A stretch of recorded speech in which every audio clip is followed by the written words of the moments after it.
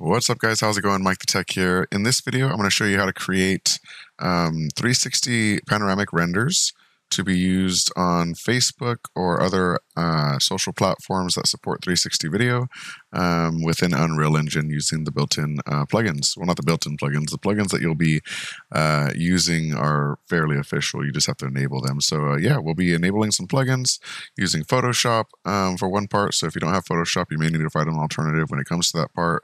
But everything else is everything's free except for Photoshop.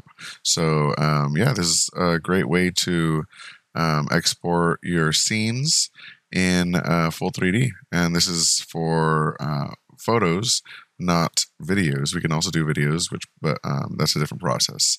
So let's go ahead and get started. Before we do, I want to give a huge shout out to Todd M. Thank you so much for being a channel supporter. If you want to support this channel, click on that join button below to get access to shout outs in videos like this, or click on that thanks button to support me directly.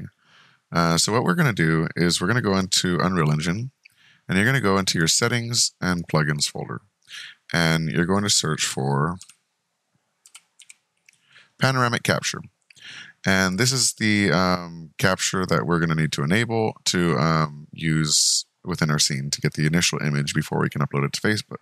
So enable that. It's going to restart the engine, and then we need to import this BP capture into our scene, and that's going to tell it to run the capture. This isn't where the capture is going to occur. I thought it was, but it's actually wherever your pawn spawns. That's where the capture occurs, so make sure to adjust if necessary. You may also need to make your pawn invisible. That way it doesn't show up clipping with the capture. But essentially, you want to find this, which is in the plugins assets. So in order to see those, you need to go to View Options and Show Plugin Content. And then you can search for Pano, and it'll say Panoramic Capture Content. Go into Assets, and then drag this BP capture into your scene. I have mine right there. Now, you can adjust the settings if you're a little bit more advanced than I am, and I'm not willing to really go through these too much. I'm learning about them because I want to raise the resolution, but it's pretty high resolution right now. So it's at 6144. But all these are parameters that can be adjusted based on your preferences. So you can adjust some of these to get higher quality, different resolutions, and things like that. But you'll need to research what each one of those does. But yeah, so I'm using the base settings, so I haven't changed anything at all, right? You're going to want to run your game. And when you run your game, I'm not going to do it right now, because when you run your game, it's going to make everything freeze.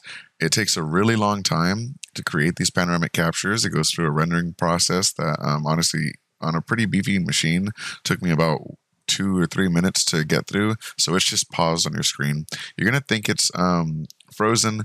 Just let it run. It's more than likely not frozen. Usually when there's an error, it happens right away when you run it with the Pano plugin. So you'll know right away if it's not working. If it's frozen, that's a good thing. Once it's done, it'll create an asset into your C drive. So you're going to go into your C drive.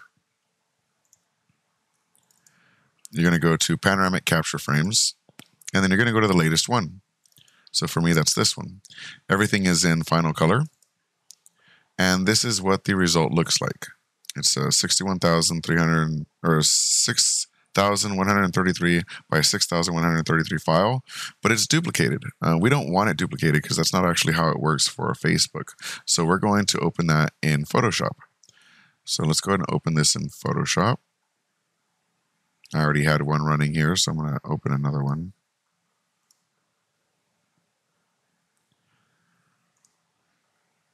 So let's open in Photoshop.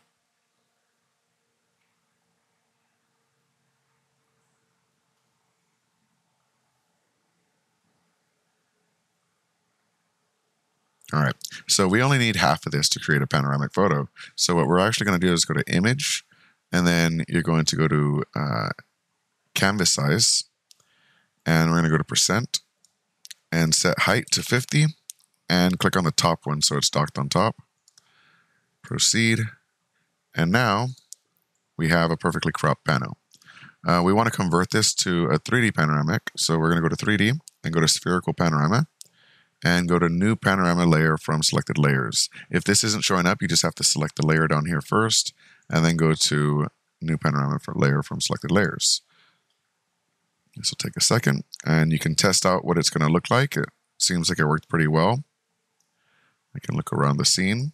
And then to export, instead of going to File and Save or File Export, we actually need some metadata attached to the image. So we're going to go to 3D, Spherical Panorama, and Export. And you want to save it as a JPEG.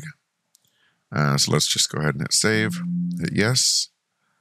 And then once you drag that into Facebook, even if it's not on an iPhone or Android phone, you're able to actually upload it in Facebook on web browsers on your desktop, and it still shows up with the full 360 panoramic features enabled. So this is a great way to upload your scenes and environments to Facebook to let other people see what they look like without getting that weird ghosting effect that you normally get on 3D images. Let me know if this video helped you out. If you have any questions, please leave them in the comment section below, and I'll try to help you out. And thanks for watching. Peace. What? You've never heard of Stream Savers? And you thought PewDiePie was the only YouTuber to make a game? I made a game too, and it's called Stream Savers, and it's available for pre-order right now for $9.99. And that's a great price.